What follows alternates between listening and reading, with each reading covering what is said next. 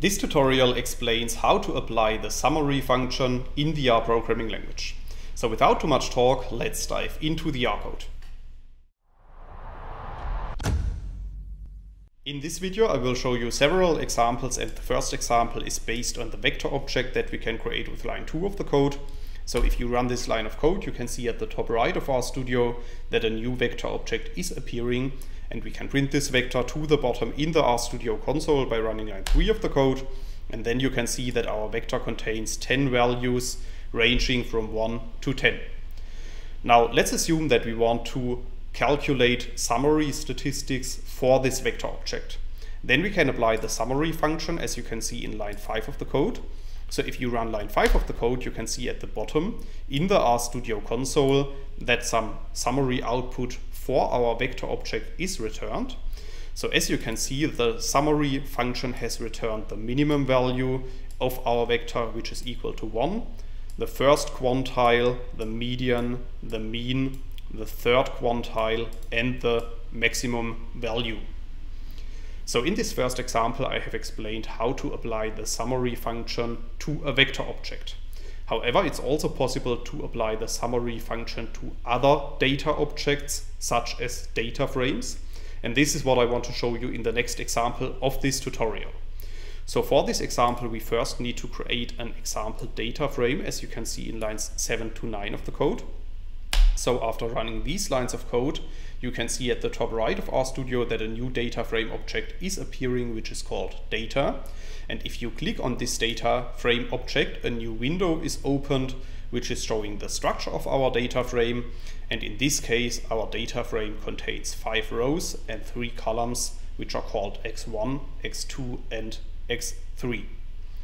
So if we want to calculate summary statistics for a data frame, then we can apply the summary function, as you can see in line 11. So once again, we simply need to specify the name of our data frame, so in this case data, within the summary function. So if you run line 11 of the code, you can see at the bottom in the RStudio console that another summary output has been returned, and this time the summary function has returned summary statistics for each of the columns of our data frame. So once again, you can see the minimum, first quantile, median, mean, third quantile, and maximum value for the numeric columns in our data frame. So in this case, for the columns x1 and x3. However, for the second column of the data frame, which is a character, you can see different summary statistics. So in this case, the length, the class, and the mode. So in this second example, I have explained how to apply the summary function to a data frame object. However, it's also possible to apply the summary function to regression models. And this is what I will show you in the third example of this tutorial, starting in line 13 of the code. So in lines 13 to 15, I'm creating example data for this example.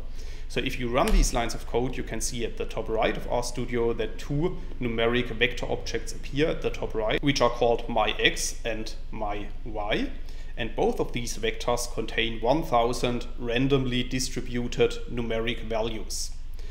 Now, if we want to estimate a linear regression model based on these vector objects, then we can apply the LM function, as you can see in line 17.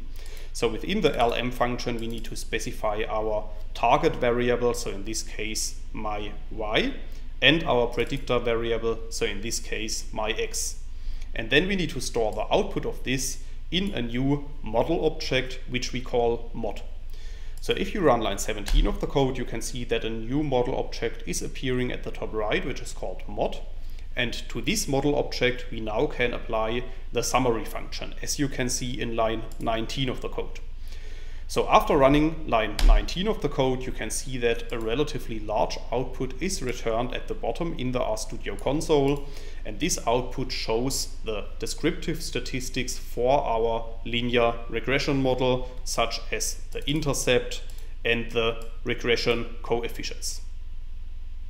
That's all I wanted to explain in this video. In case you want to learn more on this topic, you may check out my homepage statisticsglobe.com, because on my homepage I have recently published a tutorial in which I'm explaining the content of this video in some more detail. I will put a link to this tutorial into the description of the video so you can find it there. If you have liked this video or if you have any questions, let me know in the comments section below. I'll try to respond to all comments as soon as I can. Furthermore, make sure to subscribe to my YouTube channel to get notified about future video releases. I have already published about 500 videos on this channel and I'm releasing new videos on a daily basis. Thanks a lot for watching. See you in the next video.